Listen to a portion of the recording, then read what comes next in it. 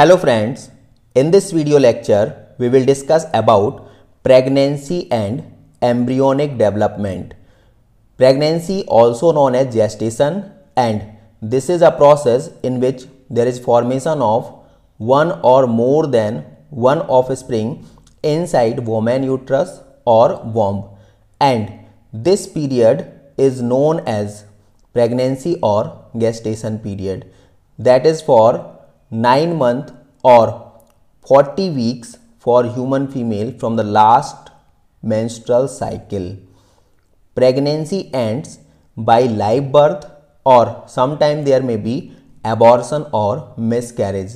So pregnancy is the duration from implantation up to live birth or abortion.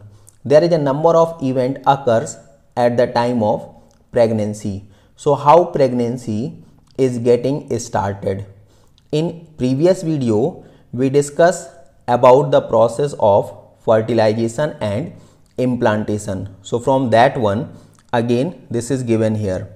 At the time of fertilization, when a sperm comes in contact with ovum, there will be completion of meiosis II that was already arrested in metaphase 2, and after that secondary oocyte converted into ovum, and there will also be formation of a second polar body. So here in this diagram this is second polar body, and here this is egg or ovum that is carrying its own nucleus as well as nucleus of sperm.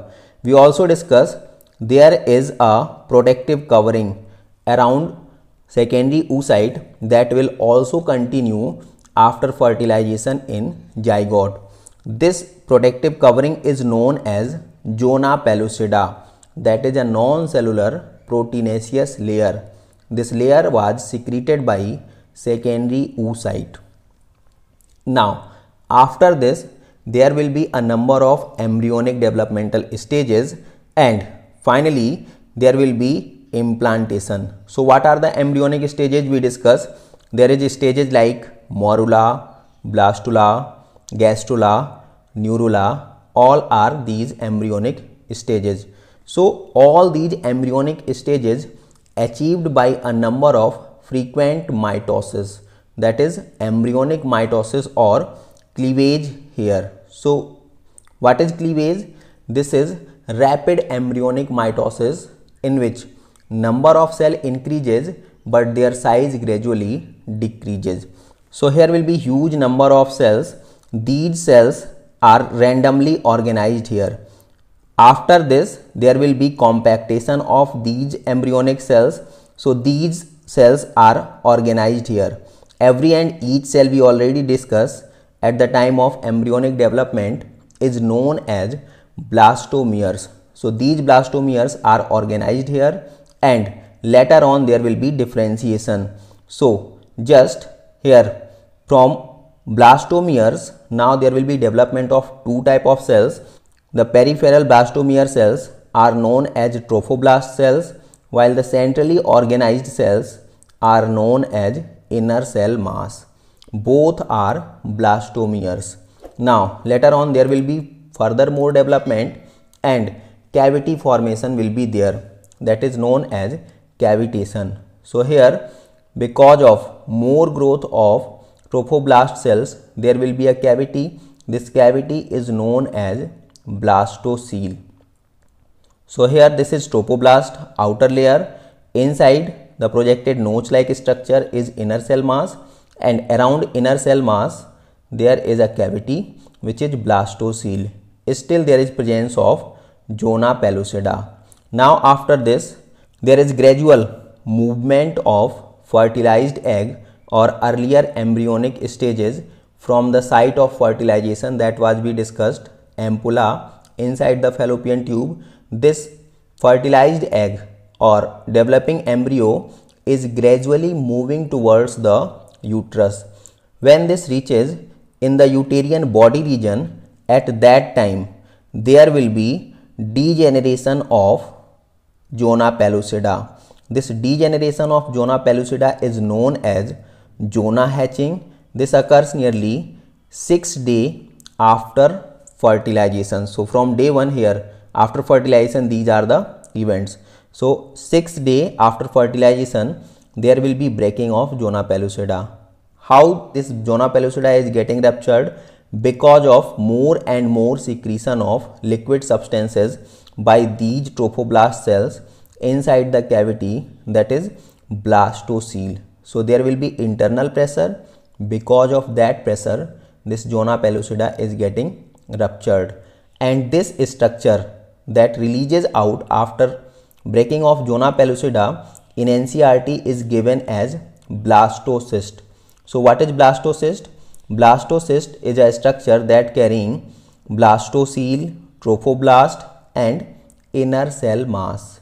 This whole structure is blastocyst and the stage is blastula. After this, the blastocyst comes very close to uterine innermost layer, that is known as endometrium. So here this is the innermost layer of uterus or endometrium, and this blastocyst now comes in contact with this after removal of this zona pellucida. This blastocyst comes in contact with uterine wall by the region where there is orientation of inner cell mass, and now this gradually move inside. Finally this reaches inside the uterine epithelial layer, that is endometrium.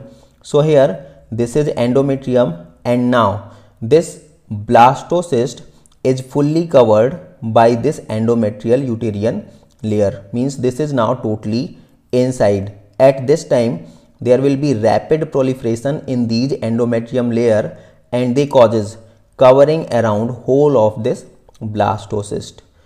At the same time there will be differentiation in this trophoblast layer, and here these are the layers. So trophoblast differentiated into two layers.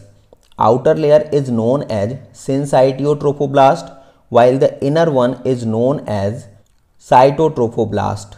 These two layers of trophoblast later on are responsible for formation of a number of finger-like projections. That finger-like projections are known as chorionic villi. So here in this diagram you can see these are finger-like projections that are formed by these trophoblast layer, and that finger-like projections later on responsible for the development of placenta. So we discuss about that. At the same time there will also be differentiation here in this inner cell mass.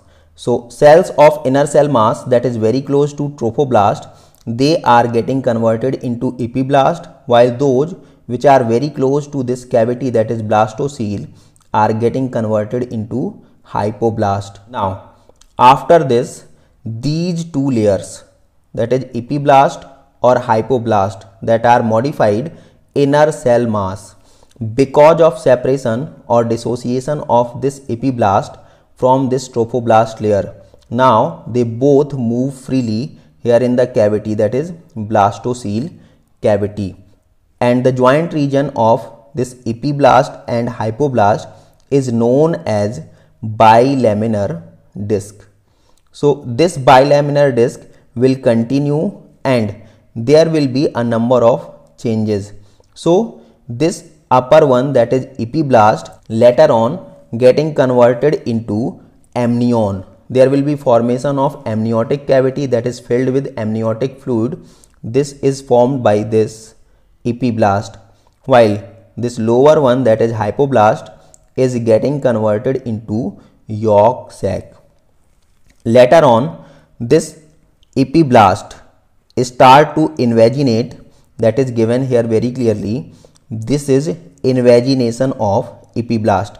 So epiblast cells now trying to fold its own but downside or inner side, that is towards hypoblast.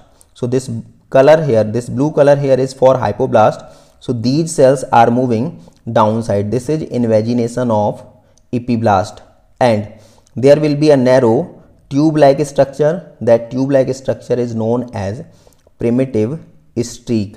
So formation of primitive streak is actually initiation of gastrulation that will responsible for formation of 3 embryonic layers that you can see here. So this outer one is ectoderm, this is mesoderm, and this is earlier endoderm. But all the 3 layers are developed by this epiblast, ecto, endo, and meso. Later on this hypoblast is getting degenerated.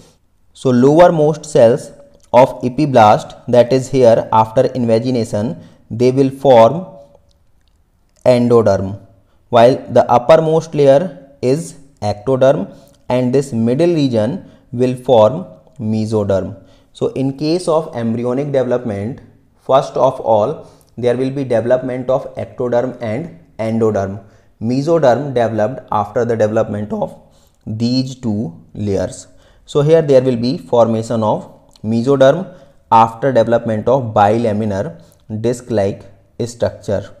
Now later on there will be formation of whole of the body by these 3 embryonic layers, ectoderm, endoderm, and mesoderm. They are responsible for development of whole of the body of an individual person. As we know, in case of human body as well as animals, they are carrying 4 different types of tissue system: epithelial tissue system, neural tissue system, connective tissue system, and muscular tissue system. And these tissue system are responsible for development of whole of the body. So this ectoderm is responsible for development of neural tissue system as well as epithelial tissue system. This mesoderm is responsible for development of muscular as well as connective tissue system, while endoderm along with these 2 are responsible for development of epithelial tissue system. After these 3 phases, there is neurulation phase that is related with neural development that will continue in organogenesis, which is related with organ development, and this will continue till birth. There are also few organs which will continuously develop after birth. After this, there will be further changes. This mesoderm here is spread in this structure and covers whole of these 2 layers, this epiblast and hypoblast, all around covered by the mesoderm. So this blue colored structure, that is mesoderm here, is spreading and covered all around these 2. So as we discussed, epiblast is responsible for development of amniotic cavity or amniotic sac, while this hypoblast is responsible for development of yolk sac. The whole of these 2 are getting covered by this mesodermal layer. At the same time, there will be proliferation of this trophoblast that is getting converted into these finger-like projections that we discuss. These are chorionic villi. Later on, this mesoderm fuses with this trophoblast and they will form chorion layer. Further, there will be development of embryo here in between these regions, and finally few part of this yolk sac along with mesoderm is getting converted into umbilical cord. So umbilical cord is a link in between mother's body and developing embryo or fetus. So as we discuss, pregnancy or gestation is a process in which one or more offsprings develop inside a woman uterus or womb, and this period is known as, or duration is known as, pregnancy period or gestation period. This is for 9 months or 40 weeks from the last of menstrual cycle in human female. Pregnancy ends by live birth, or sometimes there may be abortion or miscarriages. So we can generally say after implantation up to birth or abortion, the duration is known as pregnancy or gestation. There will be a number of sequential events at the time of pregnancy. As we earlier discussed, there will be embryonic mitosis or cleavage that will leads to formation of 2, 4, 8, 16 cell structures. So 8 to 16 cell structure we discuss is morula. Later on there will be further few more cells, and 128 cell stage is blastula. Then there will be gastrula, neurula, and organ tissue system development will be there. So in the first week after fertilization, there will be implantation. So when blastocyst reaches into uterine body that is covered with a protective non-cellular proteinaceous layer, that is zona pellucida. Because of more and more secretion by trophoblast cells, there will be internal pressure, and that pressure causes breaking or rupturing of zona pellucida. Now blastocyst is ready to implant or ready to attach with the innermost uterine layer. So implantation, what is implantation? This is embedding or attachment of blastocyst into the endometrium of uterus, that is the innermost layer. This process is known as implantation, and this occurs after 1 week of fertilization. So from the day of fertilization, 7th day, implantation will be there. Now in second week, what are the events? So blastocyst that is now embedded by endometrial layer, their outermost layer, that is peripherally arranged blastomere cells, they are known as trophoblast, while there will be a notch like innermost blastomere cells that are inner cell mass. So trophoblast, as we discussed, divided into two layers, outer syncytiotrophoblast and inner cytotrophoblast. This is multinucleated condition, while here this is uninucleated condition. So both these layers projected into a number of finger-like projections that is known as chorionic villi, and these chorionic villi surrounded by uterine tissue and maternal blood. Later on this will convert into placenta. At the same time, inner cell mass is also getting differentiated into epiblast and hypoblast. Epiblast are the cells of inner mass which are very close to trophoblast, while hypoblast are the cells of inner mass which is away from trophoblast, or we can say they are very close to blastocele. So as we discussed, epiblast is converted into amniotic cavity that is filled with amniotic fluid, while hypoblast converted into yolk sac. At the same time we discuss chorionic villi, that is modified trophoblast connected with uterine tissue, and the whole structure is now considered as placenta. So what is placenta? This is connection in between chorionic villi, these are finger-like projections of trophoblast, and uterine tissue, that is mother's tissue. So they both are getting connected and they form placenta. Placenta is a structural and functional unit between fetus and mother's body. So when we are using the term fetus and embryo, what are the basic difference? The first 2 month duration is for embryo, and after that 2 month there will be terminology like fetus. In the third week there will be initiation of gastrulation. What is gastrulation? So this is development of 3 germ layers from epiblast. We already discussed epiblast is responsible for development of ectoderm, endoderm and mesoderm.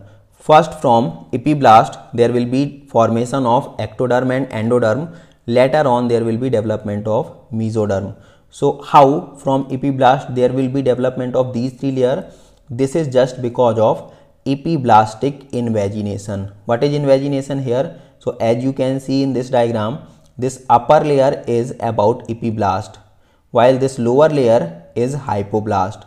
So epiblast cells now start to move towards hypoblast, and this process is invagination. At this time there will be a narrow tube like structure. The entry point of tube is known as primitive streak, while inside there is a notch like structure that is known as primitive node. These are responsible for other conversions. So as we discuss, gastrula here is responsible for development of these 3 layers: ectoderm, endoderm and mesoderm. Ectoderm, this causes development of neural and epithelial tissue system. Endoderm, epithelial tissue system only, while mesoderm, muscular, connective and epithelial tissue system. Gastrulation is followed by neurulation, that is development of epithelia and nervous tissue system, and later on there will be organogenesis, that is development of organ. This starts from the 3rd week and continue till birth. During these events, the developing embryo or fetus, we already discussed embryo is the term only for first 2 months after fertilization, and after 2 months the next terminology we have to use fetus. So this embryo and fetus connected with placenta. What is placenta? So we discuss here, this is uterine tissue connected with chorionic villi. This is modified trophoblast, while these are tissues from mother's body. They both fuse to form placenta. So as we discussed, placenta is structural and functional unit between fetus and mother's body. Later on there will be development of umbilical cord. So how this umbilical cord develop?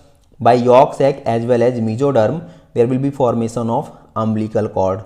So this umbilical cord now causes a link in between placenta and developing fetus. This fetus depends on their mother's body for intaking oxygen as well as nutrients by placenta. There is no direct blood supply from mother's body inside the fetus. By placenta, by diffusion, oxygen and nutrients supplied to embryo or fetus, and carbon dioxide as well as excretory waste of embryo or fetus is again passes to placenta, and from placenta by diffusion this supplied back into mother's body. So placenta is a temporary endocrine gland. As we already know, there are 2 temporary endocrine glands found in female. One, that is corpus luteum, which formed in every and each menstrual cycle after ovulation, that is responsible for secretion of estrogen and progesterone, while placenta formed in female only at the time of pregnancy, and along with estrogen and progesterone there will be secretion of 2 more hormones, HCG and HPL. HCG, this is human chorionic gonadotropin. HCG also secreted by trophoblast, that is outermost layer of blastocyst, and at the time of implantation or very earlier this HCG secreted along with urine. So with the help of HCG anyone can identify about the pregnancy. So this hormone is helpful in pregnancy test. HPL, this is human placental lactogen, that is responsible for development of mammary gland also at the time of pregnancy.